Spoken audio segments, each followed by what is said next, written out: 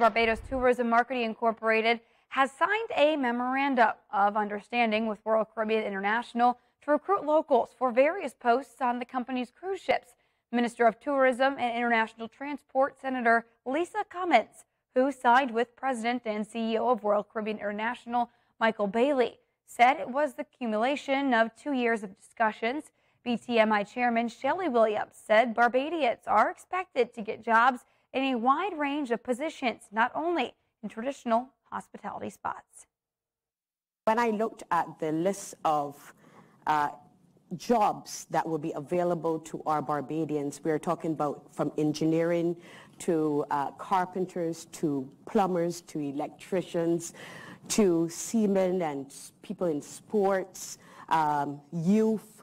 There's a cross-section. That is the largest cross-section I have ever seen, and I'm so excited to be on board. And I think you are now going to lead the way for other discussions from other cruise lines for us to have this kind of relationship.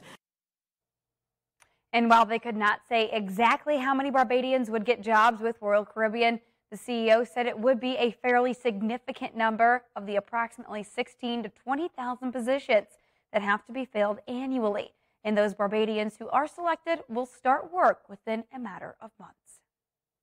Normally, once we've gone through the recruiting process, which I think we're trying to coordinate a final date for the recruitment fair, if it's in, say, 6 to 8 weeks' time, then typically when we hire people, we from the point of being recruited, it usually takes anywhere from 4 to 8 weeks before they're then assigned to their ship.